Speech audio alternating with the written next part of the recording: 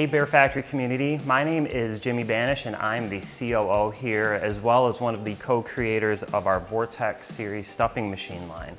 In this video we're going to take some time to cover some tips and tricks that we recommend for our machines that's going to help cover some maintenance and care, frequently asked questions, as well as taking some time to show some of our favorite stuffing techniques. When getting started with your stuffing machine, it's really important to follow the first main setup rule that we have, which is putting your machine on a flat surface. Putting it on a flat surface is what allows airflow to come up inside of the machine and will actually prevent your machine from overheating. Let's say you go to a fair or an expo and you need to put your machine on grass or carpet. We do provide the car slip sheet that does come with your machine that you could very easily put on the ground to cover up the grass or carpet and then slide your machine on top to create a flat surface for the machine. Another tip that we have, seeing as these machines are meant to be portable, is we do receive a lot of questions about power outage and what these machines actually take to run them when you're off-site at an expo or at a school.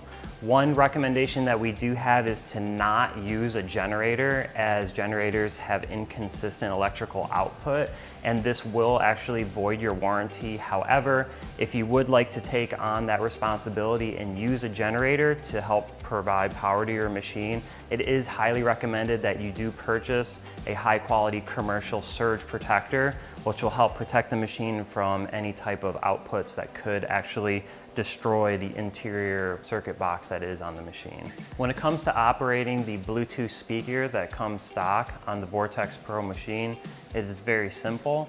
There's a power cord that is going to be charging your speaker at all times, so you don't need to worry about purchasing a power cord. And to turn on your unit, all you need to do is hold down the front play button for 3 seconds. After 3 seconds, you'll hear the chime that comes on. And at that point in time, you will need to go under your Bluetooth settings where you'll see the Music Baby option to select to go ahead and pair your phone with the Bluetooth speaker. If at any point you need to go ahead and turn off your speaker, follow the same process of holding down the play button for 2 seconds where you'll hear another chime to indicate that the speaker is now off. The process of filling your machine with fiber is very important to the longevity and health of your machine.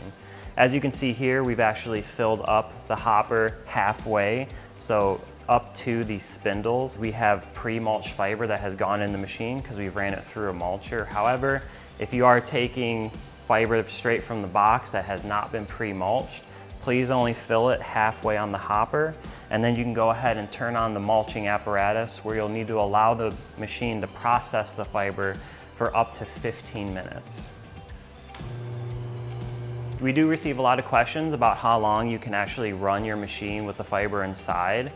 These machines have been made to run on a consistent basis in a retail setting. However, what can happen is if you run your machine for hours on end without expelling the fiber inside of the hopper, is you can actually over mulch your fiber. This is where the fiber becomes very light and airy and separated and can actually become difficult for the fiber to be processed and shot out of the machine. If for whatever reason you do end up over mulching your fiber, a simple solution to go ahead and create some forced pressure to push the fiber down is to take some unmulched fiber and put it into the top of the machine. That will actually create downward pressure that will allow that over mulched fiber to come out of the machine as you stuff. Once you've put the unmulched fiber in the top of the hopper to weigh down the over mulched fiber, you can go ahead and start stuffing immediately, as you do not need to wait the 15 minutes for that fiber to open up, as you already have the opened up fiber in the bottom of the hopper. Now that we've covered some tips and tricks to get you started with your Vortex machine, let's talk about stuffing technique so that you can maximally optimize how quickly you're able to stuff an animal. As you get started on preparing to stuff your animal, we do recommend taking the enclosure system outside of the animal, where you can actually take this and put it over the nozzle. This will keep it out of the way so you can start to easily maneuver throughout the animal as you're stuffing. With the Vortex machine being as powerful of a machine as it is, there is a lot of apprehension at times we found with customers when first operating with this machine.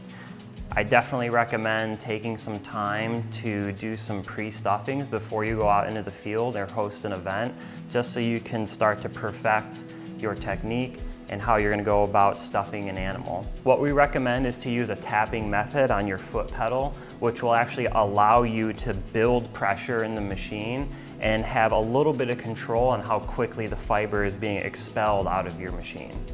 Now that we have the enclosure system out, what we do recommend is putting this over the nozzle.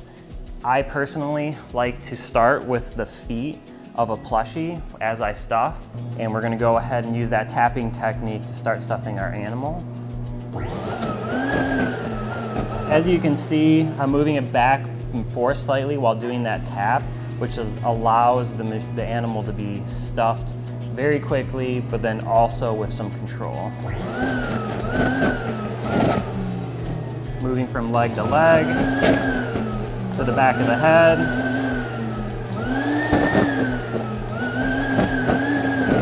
And continuing to tap as we fill the body. Please note that not every plushie does require the need to stuff the back of the head of a plushie. So that is something I would check out, and that does vary based off of style. And then leave it on for the plushie on the nozzle for a couple of extra seconds. You can actually hear the hopper decompress, and then you can take off the animal, and then you can go ahead and zip your enclosure, pull off the Velcro tab, Velcro it shut, nice and smooth and good to go. Now what's really important is to make sure that you remain active with the stuffing. When you're stuffing, moving back and forth with your plush so that it allows fiber to continue to come out of the nozzle, holding that plushie there is actually going to cause back pressure on your machine. And what we've actually seen from some customers who are still getting used to operating their Vortex machine is that they'll hold the machine there, they'll keep their pedal pushed down, and they'll actually create a clog. If you continue to keep your pedal down and the machine is not expelling any fiber, what's then happening is that this machine is pressurized to 36 PSI, it's not stuffing, and you run the risk of blowing out the blower.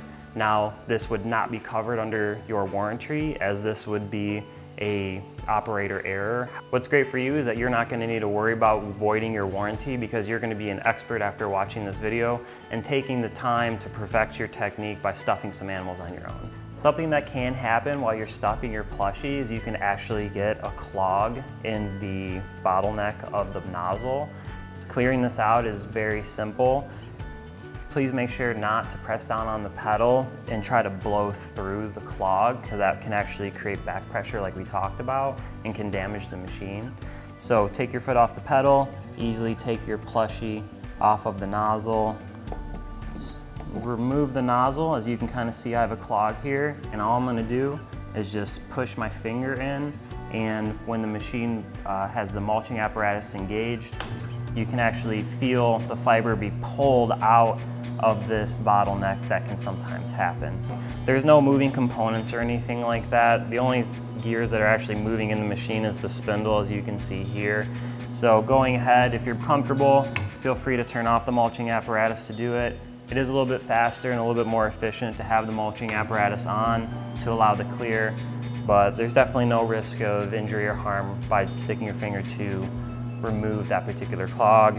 And then once the clog has been removed, you can go ahead and take your nozzle and put it right back on and get back to stuffing. All of our Vortex stuffing machines are handmade and crafted here in the state of Michigan, as these are built to last. So let's talk about some maintenance and care with your machine. What's great about both the Vortex Pro as well as the Vortex One machine is that maintenance and care is minimal, but there are a couple of things that we do like to recommend. First and foremost, over time and use, what you'll start to find, just like a cotton candy machine, is that fiber may start to build up on the inside spindle of the unit. Clearing this is very simple, as all you need to do is turn the power off on the machine, go ahead and open up the latch, and then reach your arm down inside and clear it. Reaching in there and just pulling it off with your hand is the most effective and efficient way.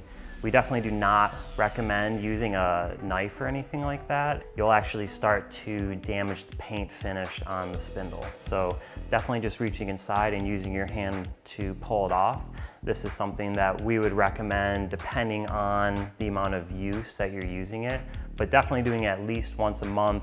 If you are going on site to an event and you go ahead and process through anywhere from 100 to 200 animals plus, you'll definitely start to see that build up. And that's where I would definitely recommend going ahead and just cleaning up the machine, which is gonna help you with the longevity of the spindle, as well as just keeping it look nice and presentable for your next event. When it comes to keeping your hopper nice and pristine, we only recommend using water on the glass along with a terry cloth, as using something that's chemical based like Windex can actually start to create a fog haze over time. So only using water to spray onto the glass and clearing it off is important. As for keeping the inside of the machine clean and free of debris, we recommend once or even twice a year depending on how mobile you are and how many animals you're going through. So let's say every 6 months, you're going to go ahead and lay your machine down. And as you can see here, there's actually notches inside of the bottom of the unit, which is what's used to pull the airflow inside of the machine. Go ahead and just take a nozzle with a shop vac, and if you see any type of fiber that's accumulated inside or any type of other debris, go ahead and just slide the nozzle inside of one of those holes so you can access and start to suck out any debris that's sitting inside of your machine. When it comes to storage of your unit, keeping it in a temperature controlled environment is very important, as all of our units are made with FST certified reclaimed wood. So if you're leaving it out in a garage or somewhere that is not temperature controlled, this can actually cause the machine to shift a little bit because of the humidity can cause the wood to expand a little bit. Let's say you don't have any other choice but to store it in a garage. Definitely keeping it in a dry place is really important. If you live in colder temperatures, I would most certainly recommend bringing it inside when there's any type of freezing temperatures, as this can mess around with the components a little bit on the inside. But definitely keeping it a temperature controlled environment is ideal, and this will also prevent the humidity of the contraction and expanding of the wood. Let's say you someday turn on your machine and start stuffing and you hear a whistling sound coming out of your hopper. This 99% of the time means that there actually has been a humidity change with your unit and it has shifted a little bit. I wouldn't worry too much about that whistling. Once the humidity changes and everything resettles, after a couple of stuffings, that'll actually go away. So that's nothing to be concerned about. Lastly, for whatever reason, if you need to go ahead and replace your nozzle, your foot pedal, you lose your keys or any other components like that, we do have a accessories page on our website where all of these added components can actually be purchased separately. So if you break your foot pedal or lose your key, don't worry about it, we have you covered. We can definitely supply you with some backup components to get you back up and running immediately. Thank you so much for taking the time to learn a little bit about our tips and tricks for the Vortex stuffing machines. If there's any questions that was not covered in this particular video, please feel free to reach out to us. We can be reached at thebearfactory.com, or you can go ahead and email our Vortex support line at vortex@thebearfactory.com. Thank you so much, enjoy your machine, and we'll see you next time.